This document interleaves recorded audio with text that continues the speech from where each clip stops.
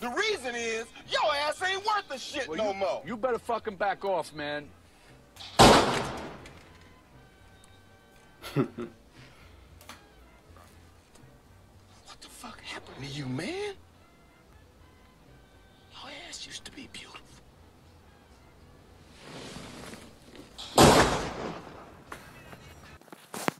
Right. Shalom. All praise goes to the Most High, the Son, Yahweh, Yahweh Shah. Double honors to the apostles and the elders of Great Millstone who rule well. Shalom to Akim out there pushing this word and also sitting in honesty. And Brother Korah Allah gives a quick lesson. That was a scene from Jackie Brown. All right. Robert De Niro and Samuel Jackson. All right. Basically, Samuel Jackson gave Robert De Niro a mouthful before he blasted him away. Okay, he said, you ain't worth a damn. All right. Then he said, your ass used to be beautiful. Now, when I first saw this movie, I thought of the Brotherhood, and I thought of the brothers that fell out, man.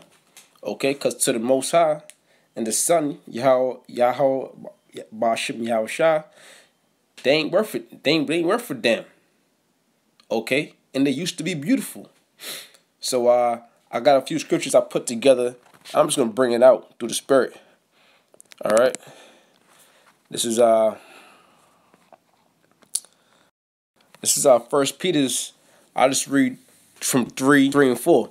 It says, "Whose adorning, let it not be the outward adorning of plaiting the hair, and of wearing of gold, or of putting on of apparel," right?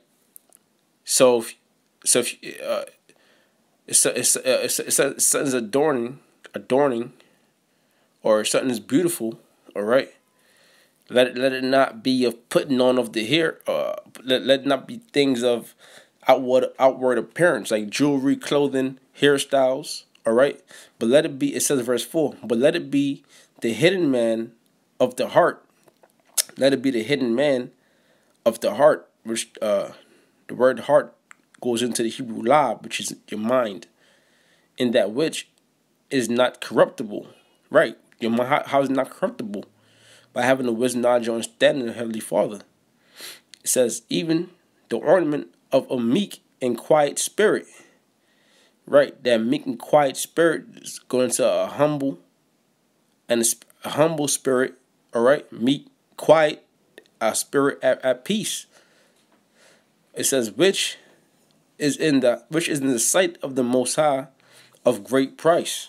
All right, now Robert De Niro in that scene, he will represent 2/3, man. He represent fallouts.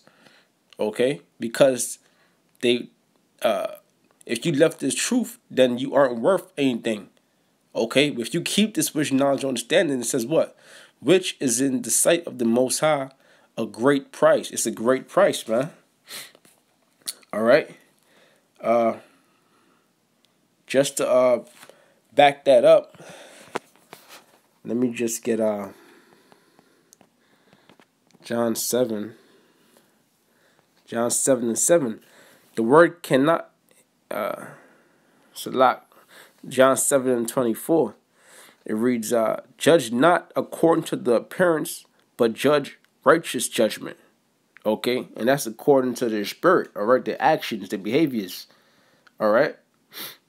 I had this other scripture. This is Romans 10 and 15. All right. And it reads, and how shall they preach except they be sent? Sent by who? Okay, Yahweh Shem Yahweh Shah. Like the apostles were sent. All right. That's how they preach. Okay, and they have fruit, many fruit. Okay, basically sealing the elect.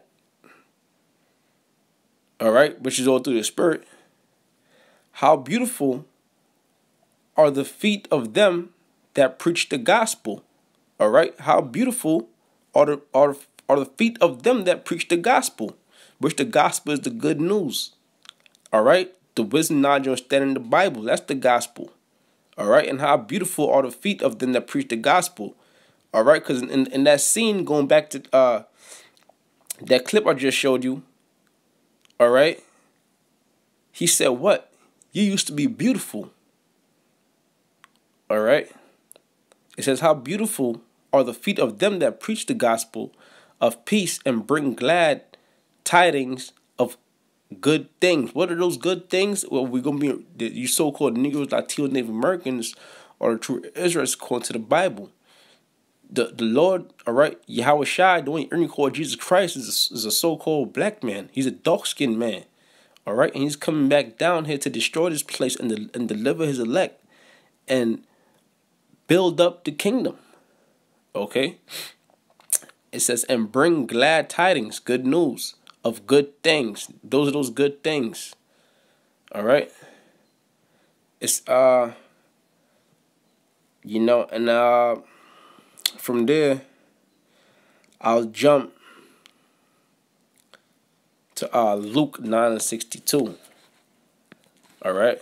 So let me get that real quick. Luke 9:62.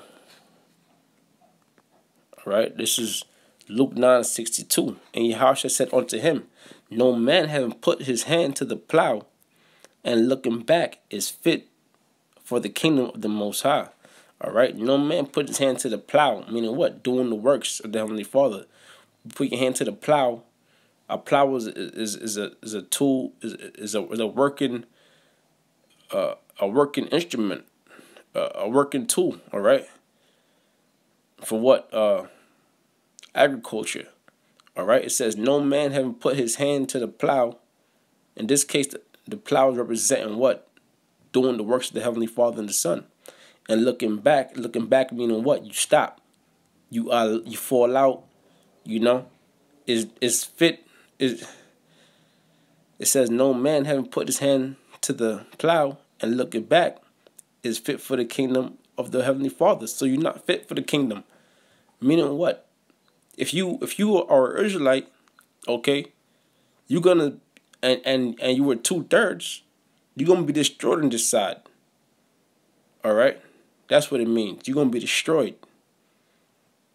All right. I have one more script here. This is Proverbs. All right, Proverbs 21:16. All right. When Samuel Jackson, when Robert De Niro got blasted in that scene, this is what I thought of. "The man that wandereth out of the way of understanding shall remain in the congregation of the dead." All right. The man that wandereth out of the way of understanding. The understanding is, the spirit has it. It's with GMS. Hands down, it's with GMS. If you have eyes to see and ears to hear, all right. The man that wandereth out of understanding. All right. If you was in this thing, and then you wander off, all right, and you start doing your own thing, breaking down your own breakdowns and teaching your own doctrine, all right, you wander out of the way of understanding. All right, the man that wandereth out of the way of understanding shall remain in the congregation of the dead. All right, because spiritually dead, man. You dead. You're going back to sleep, or really you never woke up. All right, you're spiritually dead, and when all hells break loose, you have no defense. Those angels ain't gonna defend you, man. Yahweh Hashem Yashai ain't gonna defend you, and ultimately you'll be destroyed by those thermonuclear missiles. And with that, I just want to say all praise goes to the Most High, the Son, Yahweh Shai, and double honor to the apostles and the elders of Great Millstone, and shalom to the Akim out there pushing this word in all sincerity and honesty. Shalom. Your ass ain't worth the shit no more. You better fucking back off, man.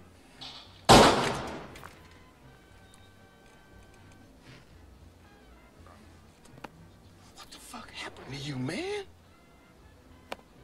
Your ass used to be beautiful.